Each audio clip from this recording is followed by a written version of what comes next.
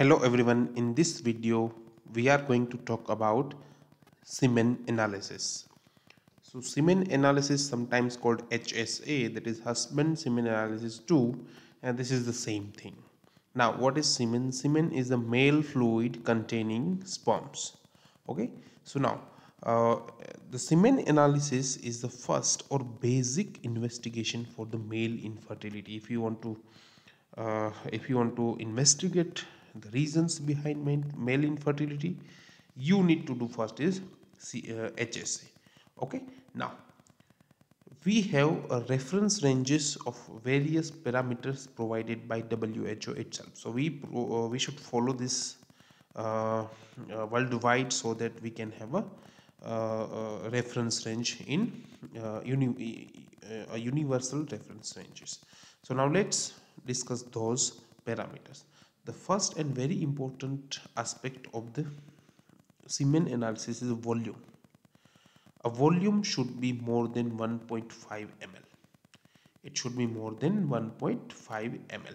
If the volume of the semen, if the patient or if the male cannot give you the sample of more than 1.5 ml, then it is called hypospermia.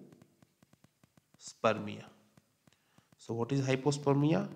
The volume of semen is less than 1.5. Okay, now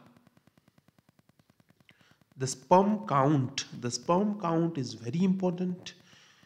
It should be at least 39 million per ejaculation. So per one ejaculation, the sperm count should be at least 39 million. It should be more than 39 million. Okay, sperm concentration, the most important parameter of sperm analysis is concentration. Sperm concentration, that should be 15 million per ml.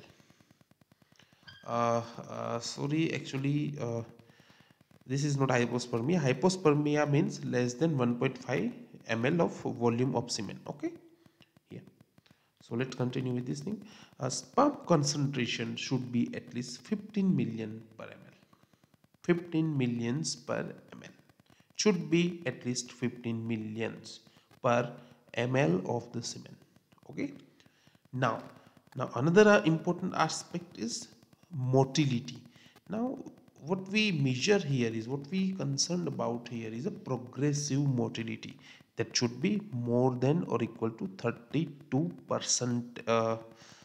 32 percentages. Okay, the progressive motility should be more than 32 percentages. So you will know that what is progressive motility, what is normal motility, and that will Here I have said that the sperm concentration is less than 15 million, then it is called oligospermia. Okay, sperm concentration less than 15 million, it will be called as a oligospermia. What is azuspermia? Azuspermia means there are no sperms in the semen. The patient gives you the semen sample, and when you examine it under the microscope, you are finding no sperms. That means azuspermia. Progressive motility, the lowest value should be 32 percentages. If the progressive motility is less than 32%, then it is called asthenospermia. Remember, asthenospermia. Now let's come to the sperm morphology. What is sperm morphology? How the sperm is made of. What is the structure of sperm? That is called morphology.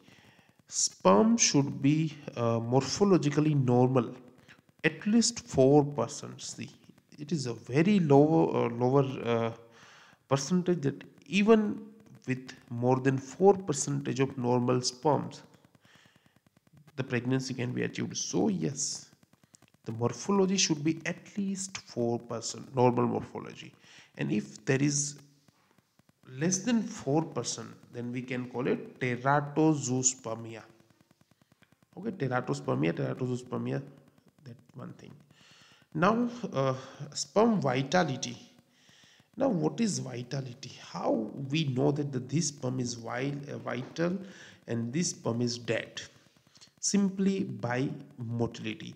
If the tail of the sperm is having some motion, then we can call it as a vital sperm, a living sperm.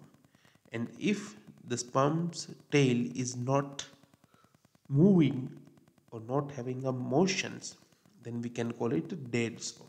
So at least 58% sperm should be vital, and vital means these sperms, the tail is moving.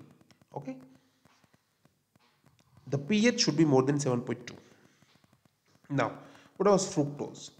The fructose in the semen comes from the seminal vesicle. So when there is a fructose present, then we can say that okay, seminal vesicle fluid is coming. But once we know that the fructose is absent in the semen, then we can confirm that the seminal vesicle is not there and there is some problem. Now this is the normal picture under microscope how the sperms is seen. You can see this is the head, this is the tail of the sperm. Now let's discuss something. A count we have told the sperm count should be 15 million per ml. Okay, zero sperms mean azuspermia. Okay, zero sperms mean azuspermia. If the person is not able to give you a semen at least, then it is called aspermia. So remember difference aspermia and azuspermia. Okay, now oligospermia means the count is less than 15 ml, but the sperms are present. So depending on the count, it is further divided into mild, moderate and severe oligospermia. The mild oligospermia is 10 to 15 millions, moderate is 5 to 10 millions, and severe oligospermia means less than 5 millions of sperms. Now see this motility. If we talk about motility of the sperm, this is motility when the sperm is moving in all directions. But what is progressive motility? The sperm is moving in the one direction. So what we need is progressive motility. Sorry, here should be more than 32, more than 32%.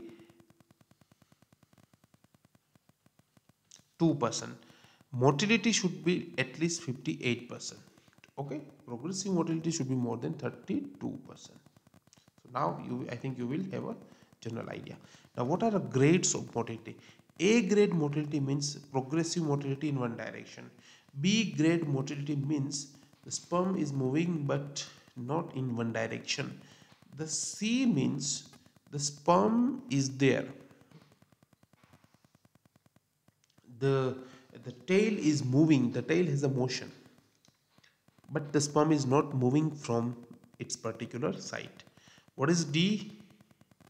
D means the sperm is dead, no motility, no moving of tail. Now, what we think about morphology? Morphology, at least 4% morphology should be there. 4% morphology is normal.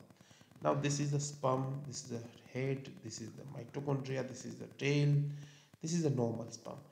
There are many other abnormal kind of sperms like this sperm of having two heads, this sperm having two tails, vacuolated sperms. All these are abnormal sperm and they cannot give you or they have some problem in their DNA also. Now leukocyte count in the semen should be less than 2 because it also suggests also infection. It also suggests infection. So if it is more than 2%, we should try and give the patient antibiotics. So these are the basic things about semen analysis. Thank you, friends.